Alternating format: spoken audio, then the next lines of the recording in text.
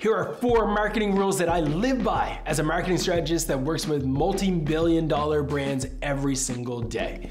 The first rule is to embrace the idea of creating once and distributing forever. This is a simple idea. If you create a piece of content that is worth reading, worth consuming, you should literally be promoting that forever. Through paid media, through social, through organic, through all of the different channels, you create something once, you want to distribute it forever. Another concept that I always embrace is to think like an investment. When you are thinking about content, every single asset that you develop is exactly that, an asset. The client or the brand has invested time or money into creating this thing, and they want that thing to give them ROI. So view it as an asset and make sure that you hold on to it and watch it skyrocket to the right, and you can unlock some amazing returns.